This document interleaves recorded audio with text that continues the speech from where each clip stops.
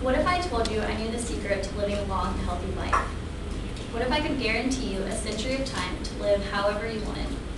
Unfortunately, no such guarantee exists, but I can tell you how to increase your chances of living such a life. When my roommate told me about a woman who lived to be 122, I was intrigued. I wanted to know what she did to live so long, so I researched this woman and others like her. I found that if I wanted a chance to live as long as she had, I needed to eat, drink, and be merry. I'm going to explain to you why drinking red wine, eating dark chocolate, and laughing daily contribute to a healthy heart and a healthy life. According to the HeartFoundation.org, heart disease is the #1 cause of death for both men and women, claiming approximately 1 million lives annually. This is more than all cancers combined. We all know someone or will know someone who will or has been affected by some sort of heart problem.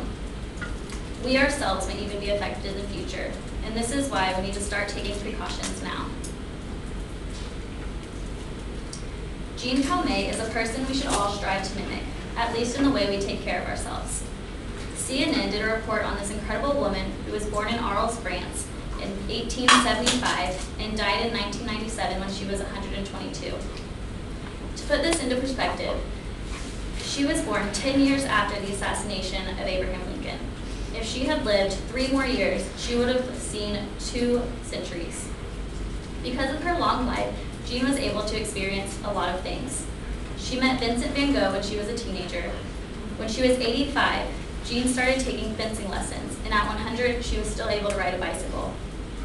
At age 118, she made it into the Guinness Book of Records as the oldest living person with authenticated documentation of her birth date.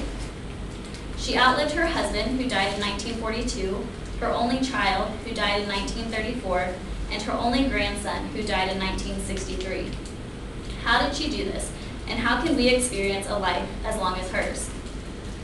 CNN reported that Jeanne credited her longevity to port wine, a diet rich in olive oil, and her sense of humor. The New York Times also did a report on Jeanne, noting she used to eat more than 2 pounds of chocolate a week. It seems like she had the right idea.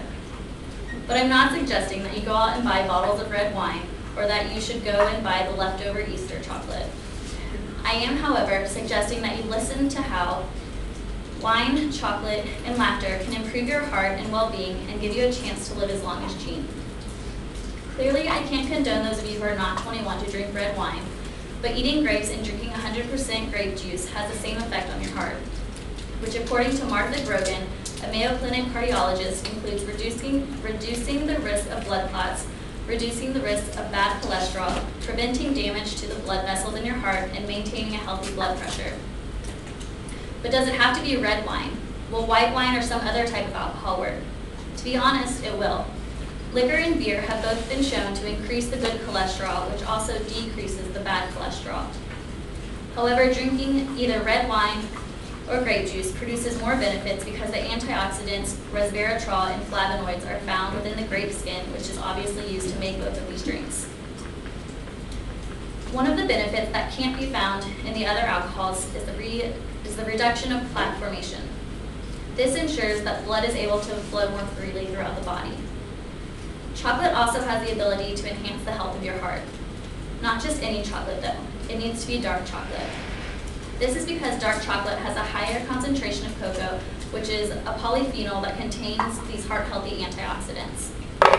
An article on Livestrong.com says dark chocolate has a positive impact on vascular health, including lowering blood pressure, increasing blood flow to the heart, and reducing cholesterol. Each one of these benefits will lower your risk of future heart problems. Even though laughter doesn't contain antioxidants or flavonoids, it does have a positive effect on your heart and state of mind. Laughter enhances your intake of oxygen, which stimulates the heart and allows for better blood flow. Based on a study presented at the American College of Sports Medicine's 56th annual meeting, this blood flow also lowers blood pressure. Another benefit to laughter is the release of endorphins, which are neurotransmitters that give you a happy feeling. This is similar to the feeling you get after or shortly after exercising. According to scientificamerica.com, Researchers believe true laughter causes physical exhaustion in the abdominal muscles, and in turn triggers endorphin release. Because of the low blood pressure and feeling of euphoria produced by such laughter, your stress levels also decrease. All of these side effects help you to live a healthier life. Jean Calment even predicted that she would die laughing. However, drinking, eating, and laughing won't guarantee you a healthy heart. Obviously, our diets, level of exercise, as well as genetics affect the functionality of our hearts. The suggestions I've given you alone will not make heart disease a thing of the past, but they will certainly decrease any future heart complications you may have. There is no reason that heart disease should ever be the #1 cause of Americans when simple steps like drinking, eating, and laughing can be taken to help prevent these heart problems. You do have to keep one thing in mind though, moderation. Do not overindulge in drinking alcohol and eating chocolate because too much of either of these will have a negative effect on your health. Instead, limit yourself to 1 glass of red wine or grape juice, 1 piece of dark chocolate a day. Laughter, on the other hand, doesn't have a limit, but our lives do. Every 33 seconds, someone in the United States dies of cardiovascular disease. Let's not be a part of the statistic. Let's start protecting our hearts now. It's not that hard. As I said before, eat, drink, and be merry. Have a glass of red wine or grape juice, eat a piece of dark chocolate, and read the jokes on your Laffy Taffy wrappers.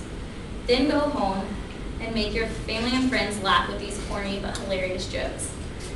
Give them one of your extra dark chocolate kisses and tell them how they can start protecting their hearts.